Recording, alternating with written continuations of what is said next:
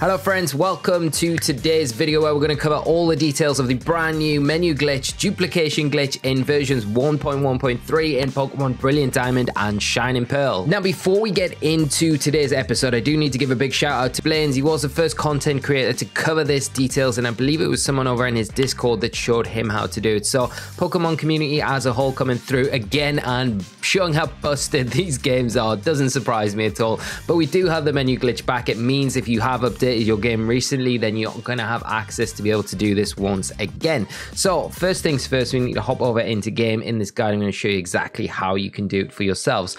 You want to be starting off in game in Celestic Town, which is here on the map. You can see where we are, and you want to make your way west out to Route 211, I believe it is. And once you're here, make your way through this path here, and you want to come to this area where there is this boulder. And this is important because we're going to be using this boulder for this technique. So the first thing you want to be doing is having the strength ability activated. So just go up to the boulder, click A, get your Bibarel to activate, and strength will be active. So now you can see if you just move the boulder around, you can see it's going to move around. So that's the first step. The next step is to have your Poketch app open. You want to have the hidden moves app open in the Poketch, and you want to have your cursor over the fly option here in the menu.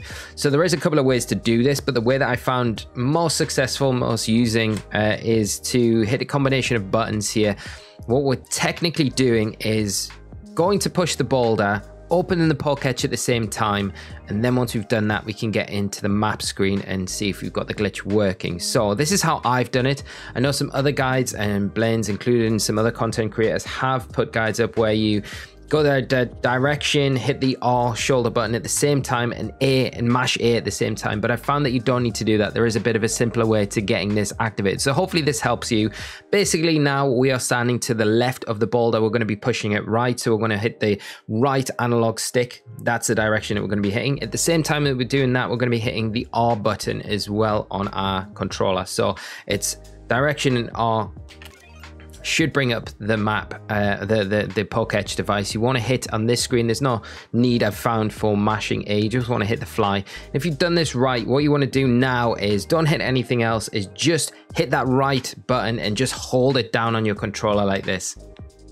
And if you do it right, you should hear the boulder move. We haven't done it right there, so what we'll do is try it again. So we're going to hit the right direction and the R button. Again, we'll do it. And there you go. You see, we hit the analog stick all the way to the right again. Just hold it down.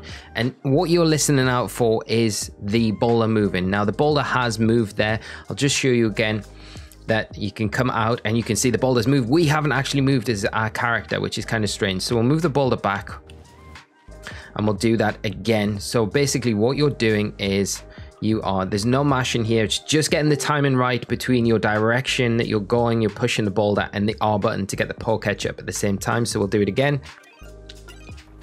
Right down, and you can hear the boulder moving once again. So we just hold it right down, and as I say, you can come out and you can see that the boulder has moved where your NPC, where your kind of player character hasn't moved at all, which is kind of interesting.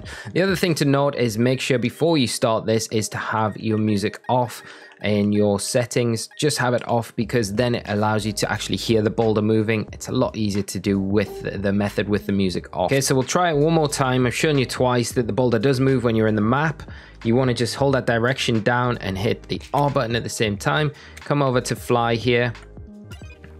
And then you want to just go, yeah, you can see you hold the controller down, the boulder will move, and this is when you know you can do it. So you want to just fly anywhere at this point.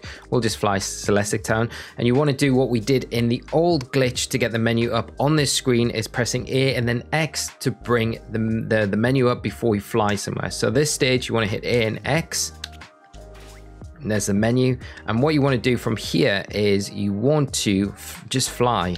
Okay, so you fly, but now it's important. You need to go into Pokemon quickly and then go into the summary screen while you are flying. This is the important bit. You'll hear that you'll fly to the new location.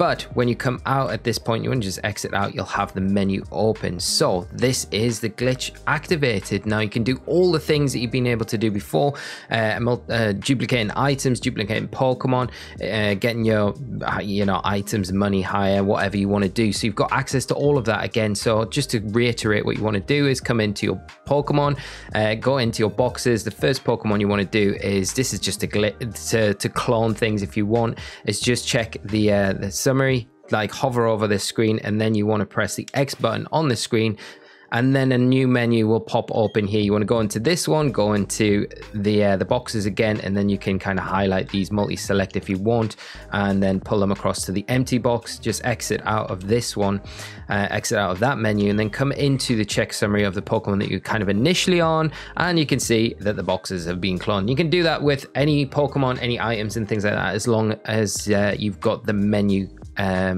option open, the overlay. You can see here that it is open on the overworld, and when you want to finish with that, just be out, and then you're back to your normal game. And you can see if I go into my boxes here, we'll still have the duplicated Pokemon here in 4 and then 5, and that is how you get the menu glitch open again in 1.1.3. And just to show you that we have got the most current version, I'll see if I can do it. I think it's plus, isn't it? Yeah, 1.1.3, you can see there. So we aren't doing it on an earlier version. You can do it on 1.1.3.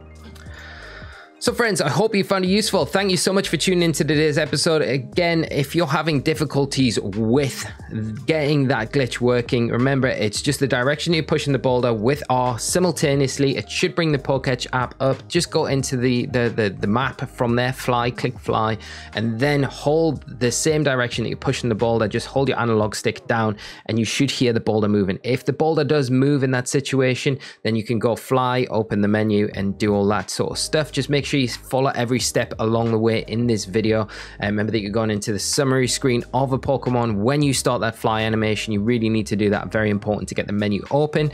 Make sure you save the game before you try this as well, in case anything goes wrong and you need to reset and you don't want to lose anything. And that is about it. If the boulder doesn't move, of course, that means the glitch hasn't activated. You can't do the menu glitch over the top, the overlay.